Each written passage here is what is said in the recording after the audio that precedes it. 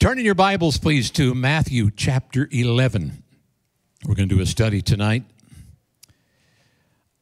to answer a question: what did they go to see? What did they go to see? Matthew chapter 11.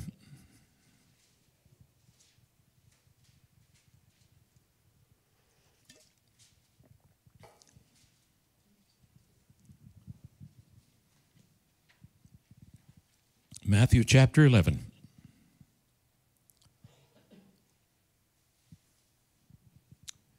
Okay. I'm reading from the New International Version. You can follow along in whatever translation of God's Word you have. We're going to concentrate on verses 7 through 9, which is the heart of our Bible study tonight, but I'm going to read much of the context. We'll begin with verse 1 and read through verse 19 of Matthew chapter 11. After Jesus had finished instructing his 12 disciples, he went on from there to teach and preach in the towns of Galilee. When John heard in prison what Christ was doing, he sent his disciples to ask him, "Are you the one who was to come, or should we expect someone else?" Jesus replied, "Go back and report to John what you hear and see. The blind receive sight, the lame walk, those who have leprosy are cured, the deaf hear, the dead are raised, and the good news is preached to the poor. Blessed is the man who does not fall away on account of me."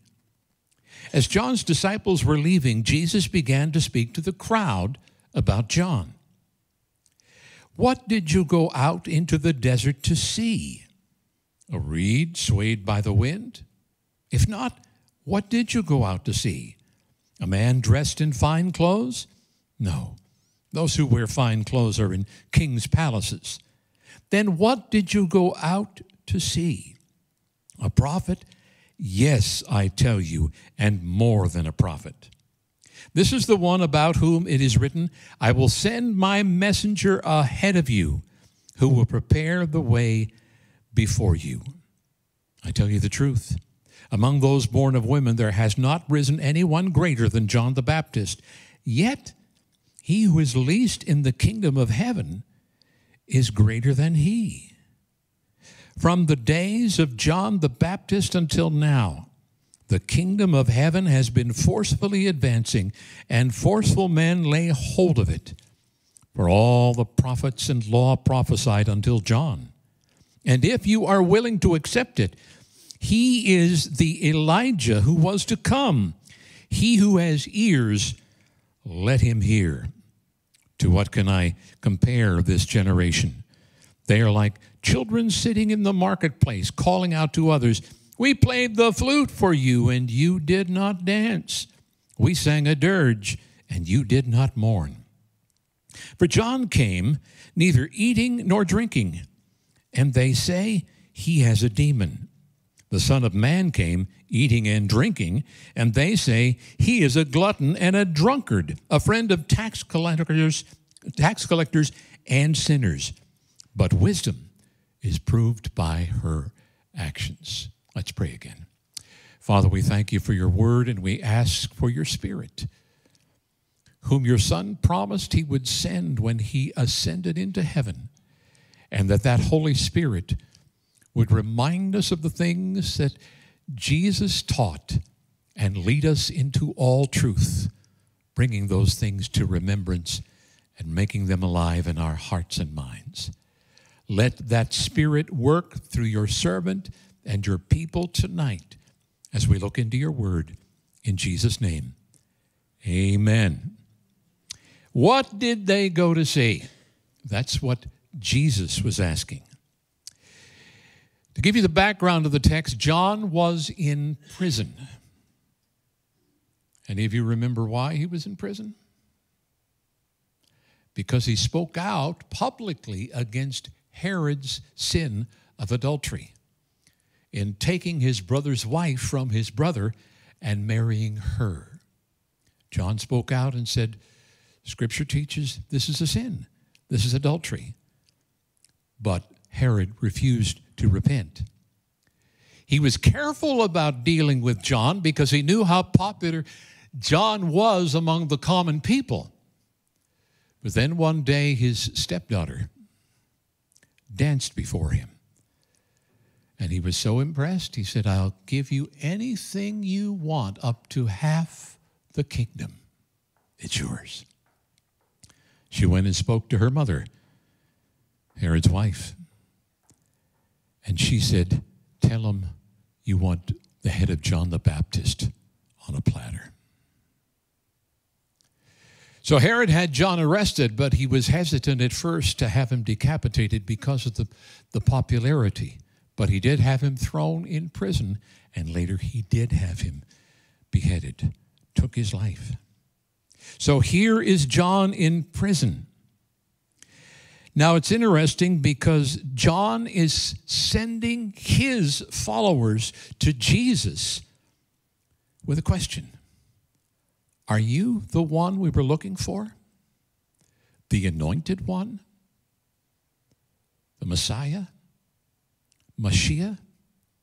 The Christ? Various titles mean the same thing. The Messiah, the anointed one. Now, what's interesting is John had seen Jesus before. Actually, he had felt the presence of the Lord when he was in the presence of Jesus' mother, Mary. Any of you remember that story? Mary went to visit John's mother, who was her cousin. And when John's mother saw Mary, John the Baptist, still inside his mother's womb, leaped for joy because he recognized this is the mother of the anointed one. This is the one whose forerunner I will be. This is the one whom I will proclaim. So even before he was born, 3 months before he was born, he was seeing Jesus in the Spirit and reacting to it, recognizing who he was. And then later, when Jesus began his ministry, he came before John and he asked to be baptized. What was John's response? His response was, you ought to be baptizing me. Real men and women of God are humble. And that's what John the Baptist was. He recognized this. Now, he went on to recognize who Jesus was and proclaimed him as the Lamb of God who takes away the sin of the world. And he also, when he baptized Jesus, saw the Holy Spirit descend as a dove upon Jesus. He recognized who Jesus was. And yet here he is in jail, sending his followers to ask Jesus the question, are you the one we were waiting for? You see, even the most godly of people can at times experience doubt. He was sure who Jesus was, and now he's unsure. We can only speculate as to why. The Bible doesn't tell us exactly why. Had he expected Jesus to become king by now? Well, I thought if he was really the Messiah, he would restore the kingdom to Israel and do it now, because the kingdom of God has to come now. I was preparing the way with my preaching and my baptizing, telling people to repent. And he has not yet become king. What's happening? Had he expected Jesus to be king by now? Or was he disillusioned, feeling that Jesus had abandoned him in jail? He had a relationship with Jesus, not only in the natural, but in the spiritual. He was the forerunner to the coming Jesus Christ. And yet, Jesus did not rescue him from jail. Apparently, never even sent anyone to inquire how he was doing. Did John perhaps feel abandoned by Jesus? Was that why he was wondering, is this really the Messiah that I believed he was? Jesus offered an answer born of evidence. He didn't ask John to simply take him at his word. He offered him evidence. Verse 6, looking back to our text here. Verse 6, he tells him, his followers, to go back and tell John this. Report to John what you hear and see. The blind receive sight, the lame walk, those who have leprosy are cured, the deaf hear, the dead are raised, and the good news is preached to the poor. He says, go back and tell him that. Blessed is the man who does not fall away on account of me. Now, what's interesting is in the Luke account of this story, it tells us that John's followers had already gone back to him and told him the things that Jesus had been doing, including the raising of the dead, the healing of the blind, the healing of the deaf. And yet Jesus said, tell him again. Tell him again. Remind him. Jesus could have just demanded, take my word. Put faith in my word. But he went beyond that. He gave him evidence, and he has done that to others as well. In John chapter 14 and verse 11, he was speaking to Philip. Actually, we could go back and begin at the start of that chapter 11, because it was close to the time when Jesus was going to be giving his life for all of them and for you and for me and everyone who will put their trust in him and repent of their sins. And he was telling them about what was going to happen, how he was going to be abandoned, how he was going to be put to death, crucified. And Peter in the previous chapter, John chapter 10, said, oh, no, we won't let that happen. Jesus said, Peter, you will deny me 3 times. And someone is going to betray me as well. He didn't identify at that point who it was. He did that later at the Last Supper. Then he went on to say, but don't be troubled by what's going to happen, because I am going to go to my Father's house in heaven. And in my Father's house are many, in the King James it says mansions. In the NIV it says rooms. Whatever it is, it's going to be glorious. So you're going to come with me. And Thomas, you might remember his nickname, the doubter. Thomas said, well, we don't know where you're going. How are we going to get there? Jesus said, I am the way, the truth, and the life. No man comes unto the Father but through me. And then Philip says, well, show us the Father, and that'll be sufficient. Jesus just said, I am the way, the truth, and the life. No one comes to the Father but by me. Show us the Father, that'll make us. Where have you been all these years? That's in essence what Jesus said to Philip. Where have you been all these years? And then he went on to encourage him to believe his words. He says, I am in the Father, and the Father is in me.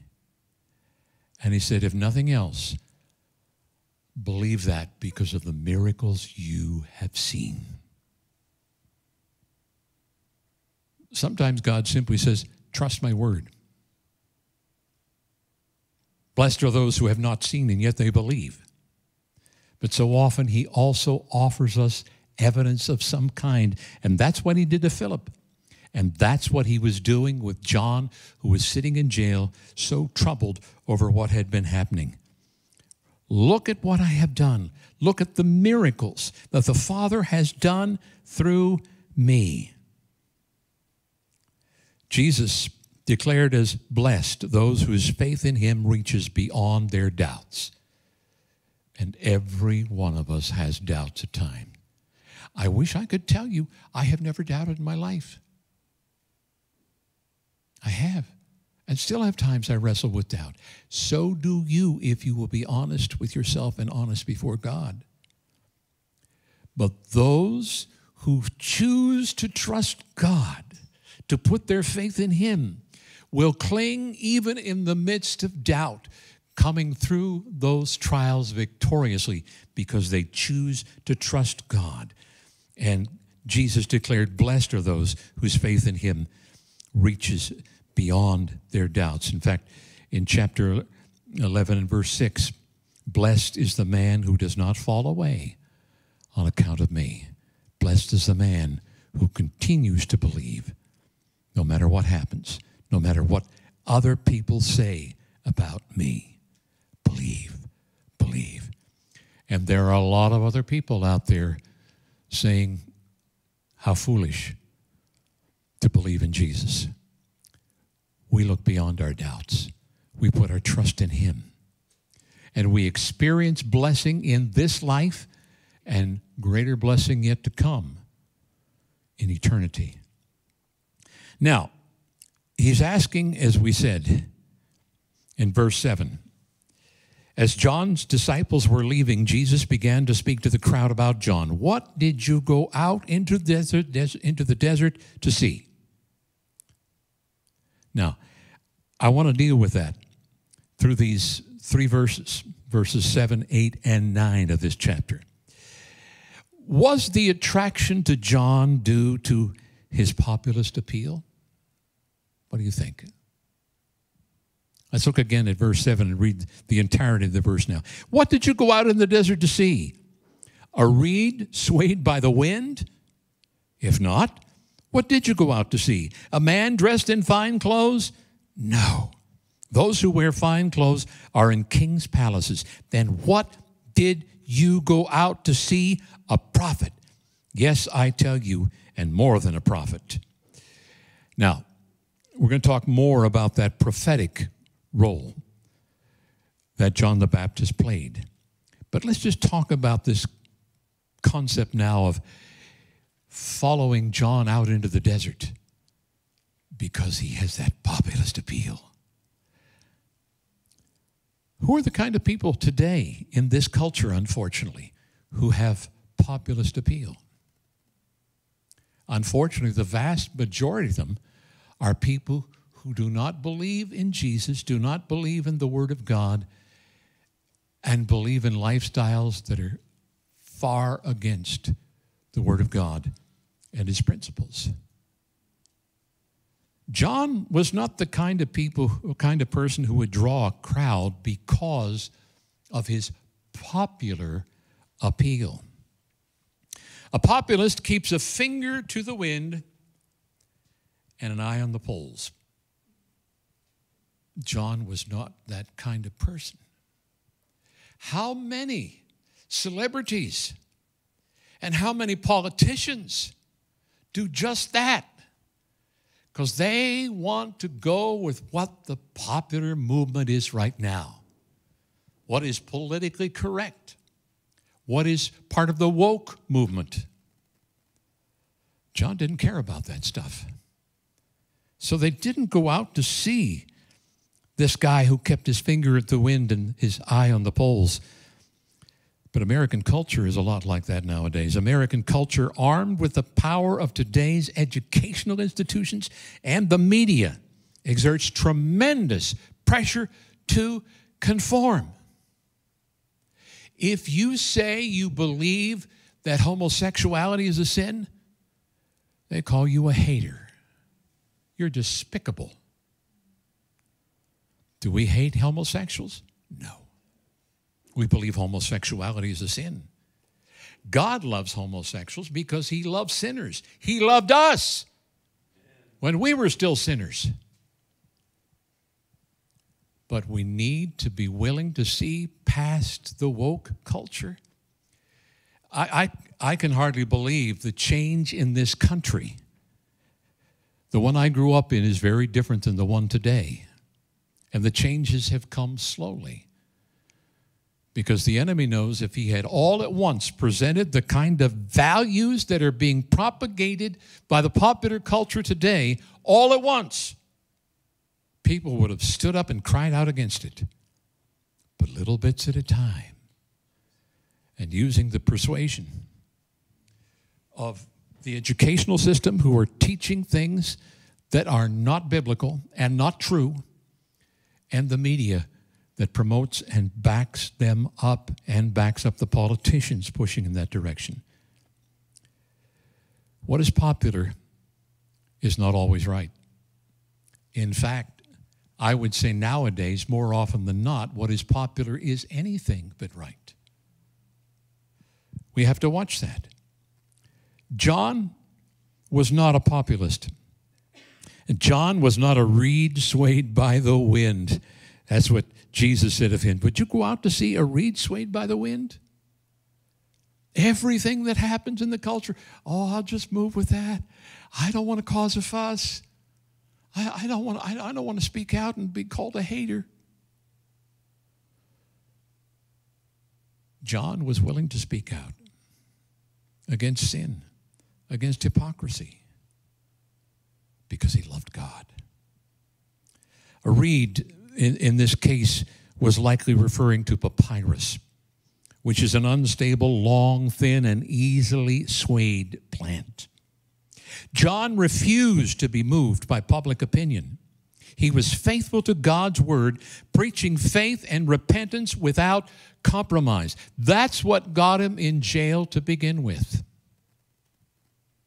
He spoke out against the sin of adultery. Did he tell Herod, God hates you? No. He told Herod, God hates adultery. There's a very clear distinction there. The old saying I grew up hearing, and it is true and biblical, is hate sin, love the sinner. Amen. And that's what God does. And if we are his followers, we will do the same. John was a God pleaser, not a crowd pleaser. It's important to make that distinction.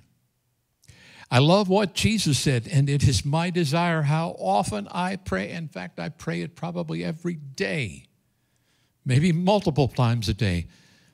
Jesus said, I do always those things which please the Father. I wish I could tell you I'm like Jesus, and I do always those things which please the Father.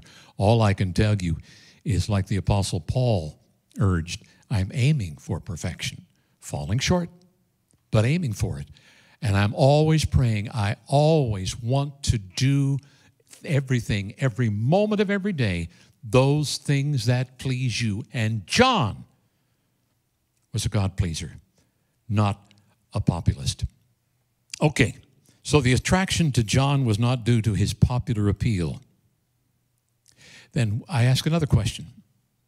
Was his appeal based upon his sophisticated image? Yeah. Let's take a look at verse 8 again. If not, what did you go out to see? A man dressed in fine clothes? No. Those who wear fine clothes are in king's palaces. Guess who put him in jail? Someone who was in fine clothes in a king's palace. Then what did you go out to see? A prophet? Yes, I tell you, and more than a prophet, and we'll talk about that more at length. He had no sophisticated image. You see, image attempts to impress with an appeal to the eye. Boy, this culture is that way right now, isn't it? Appeal to the eye.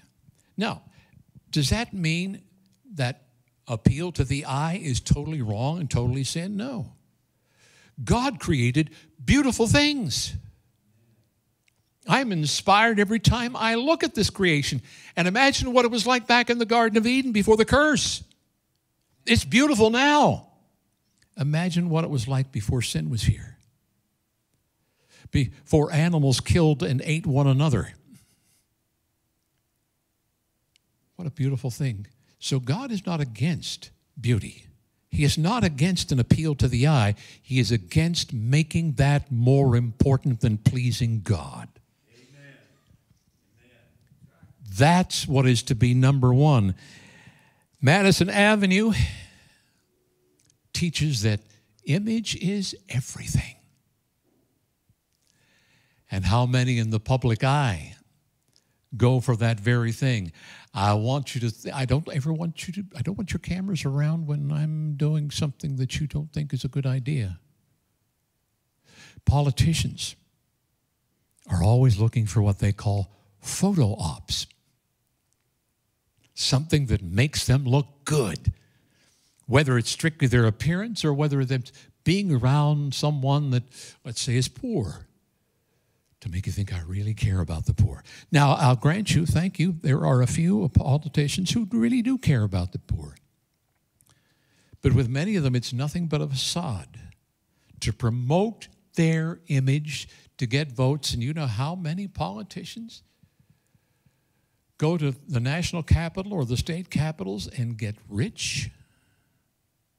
There are good men and women out there in government, but far too many of them are looking to appeal to the eye, for photo ops, for thinking that's what counts, what people think of me, how I appear to them. Sometimes the church puts too much emphasis on looking good, looking too much like the world. It's easy for us to slip into that. Now, again, does that mean we should have an ugly sanctuary? No. Does that mean that we, as Christians, should not dress well or groom well? Take a bath once every couple of weeks or so? Comb your hair? No. It's the emphasis that's put on it. That is the key. And it is not the outward appearance that counts the most. It is what is in the heart. What did God say to Samuel when David's father brought him before him?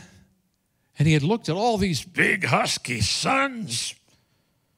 And then comes this little boy, David. This can be the one that you're anointing as king over Israel? Man looks on what? The outward appearance. God looks on the heart. That's what John was concerned with. That's what we need to be concerned with. You see, real substance is concerned with the heart. Appearance becomes secondary. It's not that it doesn't count. It's that it becomes secondary. It's not the most important thing. What's in here is what is so important. John did not live in a palace. In fact, he was rejected by secular and religious leadership. His headquarters was where? In the wilderness, in the desert. And that's what Jesus was asking about when he talked about John and how so many of the common people respected him and went out to hear him speak and preach and teach and baptize. What was it that took you out there? No one says, I love to be in the desert. At least nobody I know. I want to be out in the wilderness where there's nothing comfortable. Not too many people say that. Not the crowd. The crowd wants to be in places that look beautiful and feel comfortable.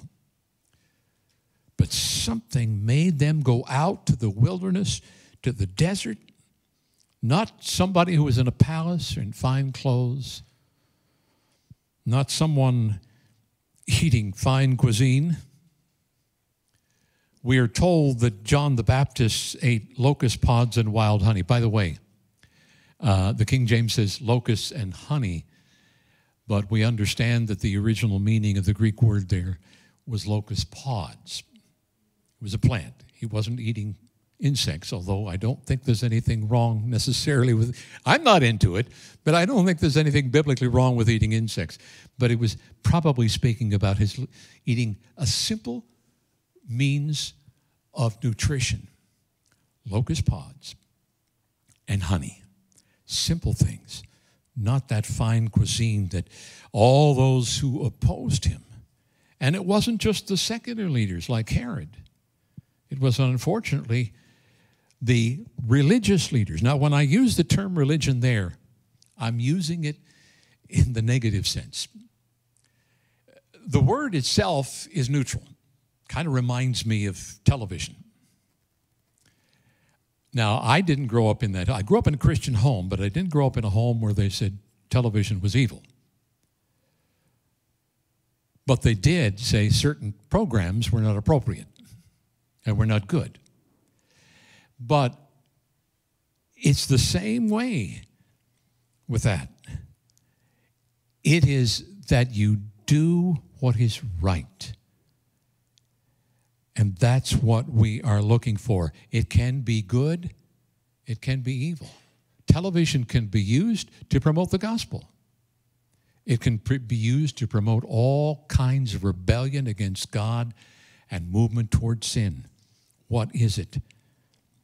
John was not someone who impressed people with his appearance, even the way he dressed. Now, his ministry was compared to Elijah. An Elijah-like spirit was to be upon John. In fact, in the first chapter of the Gospel according to Luke, it says that. He had the power and authority that Elijah had. And what's interesting is it seems that he even kind of dressed like Elijah. Because the Bible tells us in 1 Kings that Elijah was dressed in hair and a belt. And what does it tell us about John? Camel hair and a belt. Simple clothing.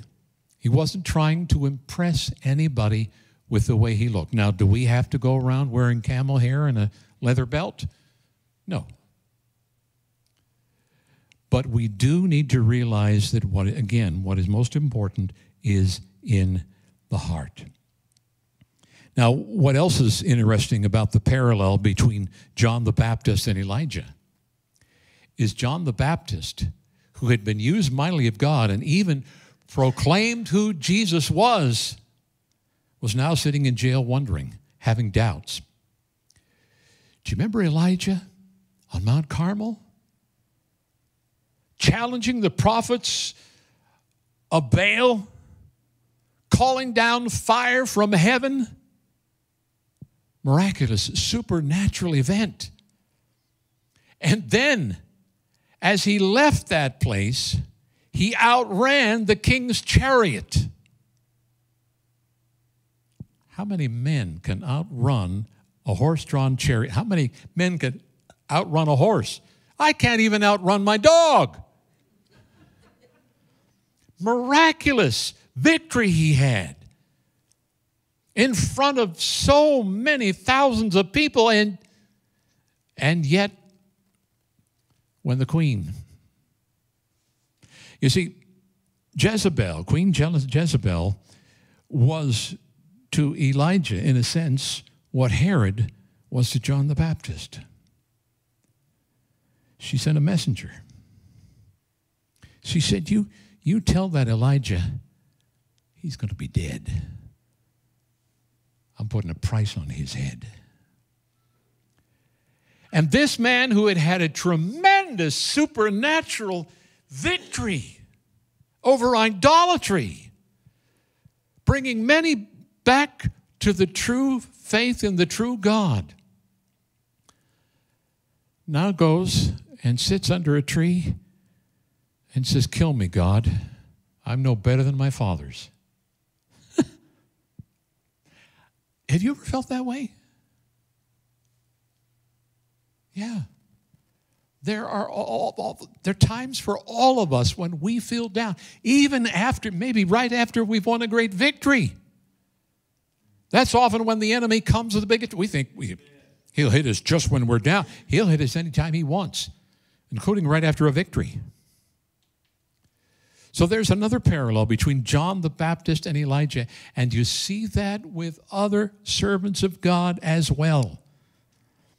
So when you go through these hard times, don't think that you're alone and that you're a terrible person. You're not. You're a human being who needs to continue to aim for perfection. Are you going to fall short sometimes? Are you going to have doubts? Yes, but don't wallow in those doubts. Don't settle for those doubts. Now, again, we go back to verse 9. And Jesus said, then what did you go out to see? Wasn't a reed swayed by the wind, wasn't a man dressed in fine clothes. No.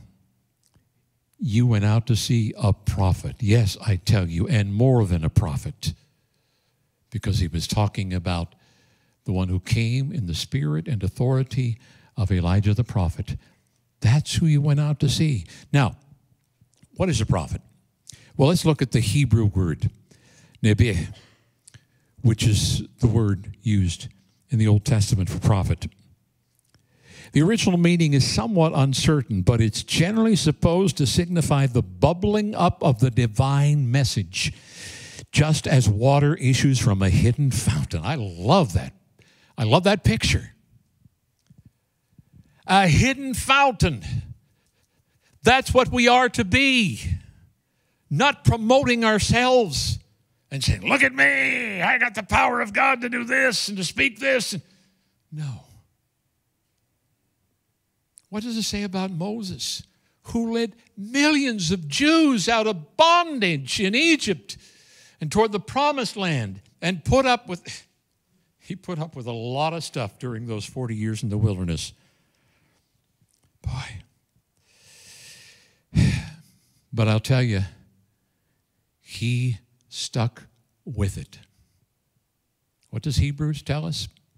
One of the many things about faith in that book. It says of the Old Testament saints who through faith and patience obtained the promises. And what does it say about Moses? This man who, wow, he confounded all the false prophets and sorcerers of Egypt. He confounded the Pharaoh. He did miracles, or I should say the Lord did miracles through him. And what does it say at the close of his life in the end of Deuteronomy? He was the meekest man on the face of the earth. Those words were likely written by Joshua, his assistant, as anointed by the Holy Spirit. Meekest man on the face of the earth.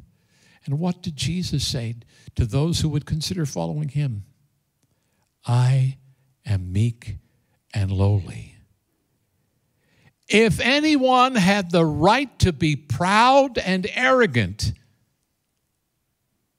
it was God in flesh. But he wasn't. He was meek and lowly. And he submitted himself to the Father, not bragging about himself.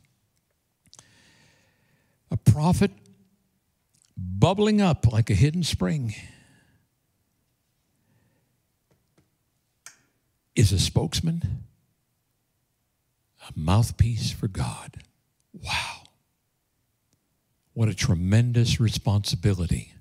It's an honor too, but what a responsibility. Now, I do not have a prophetic ministry. God has called me to ministry. The prophetic ministry is not one of them. I'm not saying I haven't prophesied at times. I have, but that's not my ministry primarily. But I will tell you, I feel the tremendous responsibility.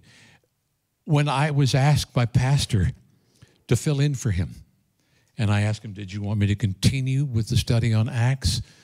And he said, no. He said, I actually prefer that you teach whatever the Lord lays on your heart. I prayed,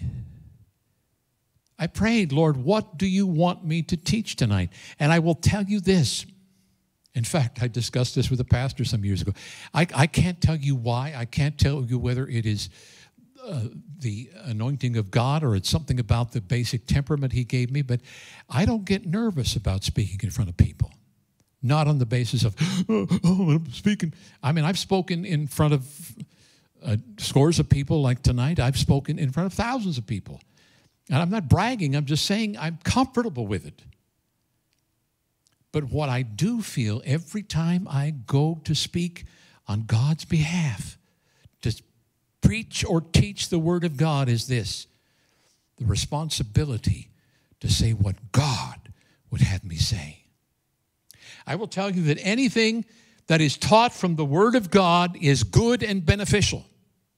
But I also am of this conviction that any time those of us who are called to preach and teach are speaking before a crowd, a given place, a given time, I believe God has a specific message from His Word for that people, that time, that place. And that's the responsibility I feel as a tremendous weight every time I go to speak before people.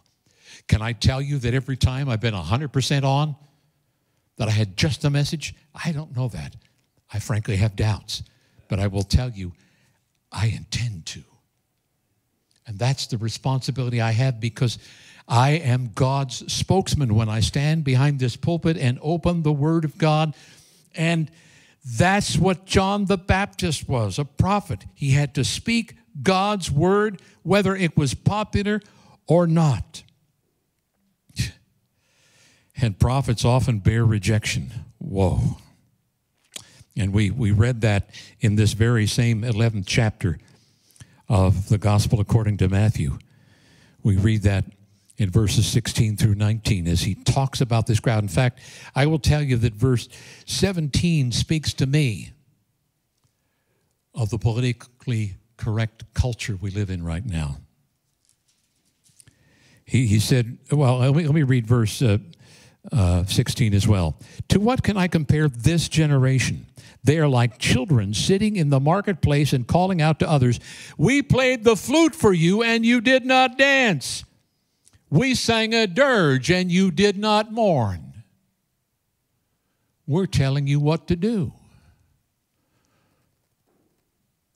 There's one primary authority I answer to. Now, do I have to answer to some degree to earthly authority too? Absolutely. But the primary authority I answer to, and we all answer to, is God. Is God. And there are times we have to say no to earthly authority. Like the disciples in the book of Acts when they were told, stop preaching in the name of Jesus.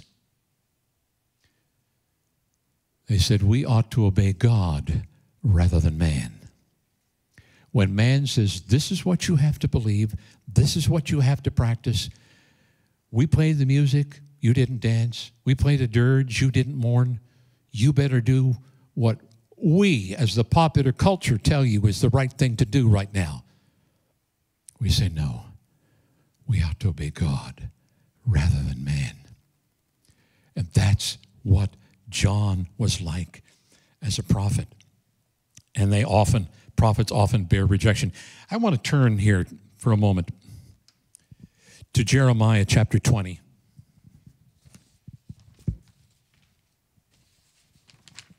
Jeremiah chapter 20. I'm going to read a lengthy passage here. We'll start at verse 7 and read through the end of the chapter.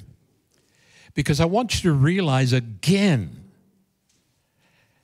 how difficult it is for someone who determines to follow Jesus. What did he say? If you want to follow me, you must be willing to take up your cross daily and follow me. It's hard for a prophet because he can face rejection and even get thrown in prison or his life taken. Here's Jeremiah. Jeremiah complaining to the Lord. having doubts. What? Jeremiah? You bet. Oh Lord, you deceived me, and I was deceived. You overpowered me and prevailed. I'm ridiculed all day long. Everyone mocks me. Whenever I speak, I cry out, proclaiming violence and destruction. Was she talking about the judgment the Lord was going to send, speaking through him? So the word of the Lord has brought me insult and approach all day long. But if I say, I will not mention him or speak any more in his name, so I can avoid this persecution, this rejection. His word is in my heart like a fire shut up in my bones. I am weary of holding it in. Indeed, I cannot. I hear many whispering, terror on every side. Report him. Let's report him. All my friends are waiting for me to slip, saying, perhaps he will be deceived. Then we will prevail over him and take our revenge on him. But the Lord is with me like a mighty warrior. You see him going back and forth? Do you see what can be for any human being, even a servant of the Lord? I will tell you, one time I was preaching at a church in Connecticut. And I think I was preaching at the time about Elijah and how he got discouraged after the great victory. And I said to the congregation, you know, even pastors can get discouraged sometimes. And the pastor of the church was sitting behind me, and I said, isn't that right, Pastor? Silence. I felt, uh-oh, I've stuck my foot in it. And finally he said, not so's anybody'd ever know. Yes, men and women of God get discouraged too. And here was Jeremiah. But he goes back and forth between saying, they're persecuting me. But when I try not to speak these things so they won't get after me and try to destroy me, and it's like a fire shut up in my bones. And he's back and forth. And now here he's talking about they want to take revenge on him. But the Lord is with me like a mighty warrior. So my persecutors will stumble and not prevail. They will fail and be thoroughly disgraced. Their dishonor will never be forgotten. Oh, Lord Almighty, you who examine the righteous and probe the heart and mind, let me see your vengeance upon them. For to you I have committed my cause. And now he goes even higher. Sing to the Lord. Give praise to the Lord. He rescues the life of the needy from the hands of the wicked. Now here's the same prophet. Here's what he says. Cursed be the day I was born. Cursed be the man who brought my father the news, who made him very glad, saying, a child is born to you, a son. May that man be like the towns the Lord overthrew without pity. May he hear wailing in the morning, a battle cry at noon. For he did not kill me in the womb with my mother as my grave, her womb enlarged forever. Why did I ever come out of the womb to see trouble and sorrow and end my days in shame? This is the man of God. God used him not only to speak to the people of his day, but to write scripture inspired by God. And he's back and forth, doubts and faith, doubts and faith. He holds on to the end. But just like John the Baptist and just like so many others, he holds on to the Lord, and he holds on and speaks the truth. True seekers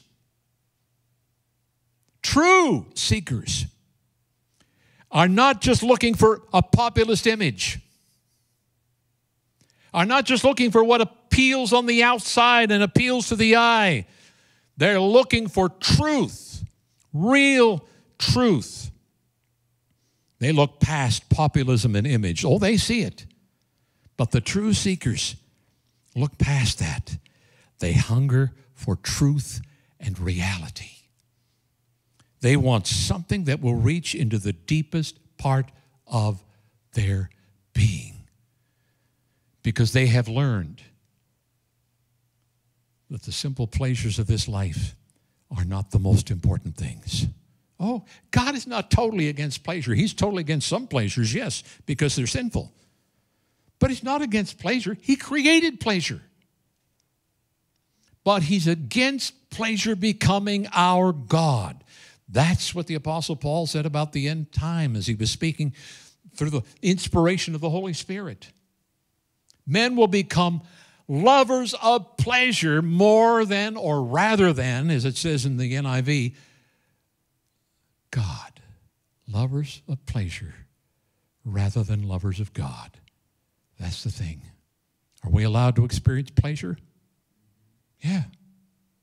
Simple things in life like sitting down to a meal. Do you realize how many people on this planet have not had a thing to eat today? And we complain because, well, that isn't what I was looking for supper. God says what's most important is what reaches the innermost man and woman, the deepest part of their being. True seekers want truth. You see, to reach our world, we don't need to be popular or outwardly impressive. We need to know, live, and speak the truth of God. Let me repeat that because that's the bottom line lesson from this Bible study tonight. We don't have to impress people with things on the outside. We need to know, live, and speak the truth of God. Not what the world proclaims as truth, but what God, whose Son Jesus said, I am the way, the truth, and the life. What God says is truth. And I will tell you this, the most important part there in order of importance when I say know, live, and speak the truth. Most important, know the truth. Discover it. Second most important, live the truth. You can't live it until you know it. You got to know it first, then you got to live it. And finally, proclaim it, speak it. I will tell you this personally. God has given me gifts of communication. I've worked in a number of fields in terms of studying the Bible, teaching the Bible, preaching the Bible. I've written songs, I sing songs, I've written books. But I will tell you this. We need to proclaim the truth, but more importantly, we need to live the truth. And I will tell you, I want to do both. I'm called to do both. But it is a lot easier to speak the truth than to live it. Still, it is more important to live the truth than to speak it. We need both. But first, we have to live it. What did they go out to see? They went out to see someone who spoke the word of God in truth and with the anointing and with authority. That's who John the Baptist was, even though he got discouraged and had doubts and questions. And in the end of his life is asking the Jesus who he proclaimed was the Lamb of God. He said, are you really the Messiah? I want to remind you as I close too something that I have shared with a number of people in recent days. Because it's so important. It begins with this. This is not the point I'm making, but it lays the foundation for it. Many years ago, I heard a missionary say, you need to read a psalm or two aloud every day. Not just read it aloud. I heard that and I thought, that sounds pretty good. But it was a lot of years before I began to practice it. And I am glad when I did. And one of the many things I have learned is God will put up with his servants, even under the inspiration of the Holy Spirit, writing scripture like the Psalms, which is what the Psalms is, the Word of God, expressing their doubts, their concerns, even complaints. God, where are you? Have you abandoned me? Oh God, my enemies are out to destroy me. And yet, over and over, they come back to the truth. But you are the God who reigns. You are a good and a merciful God. And you are going to give, and I will praise you. You see, both sides. God allows us to speak to him from our hearts as he did the psalmist. I spoke with a woman last Saturday at the Hope Again Care Center who said something of discouragement, and she really felt bad about it. And I said to her, read the Psalms. God will hear you when you say that. Don't wallow in that, but God will hear you. He hears your heart. He heard Jeremiah back and forth between praising God and complaining. He heard John, and through his son Jesus, he sent word back. You tell him, yes, God has anointed me. I am the anointed one, the Messiah, the Christ, the Son of the living God. Tell him about the miracles. And John died with his faith intact. Father, we thank you for this, your word. We thank you for the ability to gather together in the name of Jesus. And wherever 2 or 3 gather in that name, there you are in the midst. You have been here. Use your word to speak to us. Thank you, Father. May we go, having heard that truth, to live it and proclaim it as you give us opportunity. In Jesus' name, amen. God bless. Sorry I went a little long.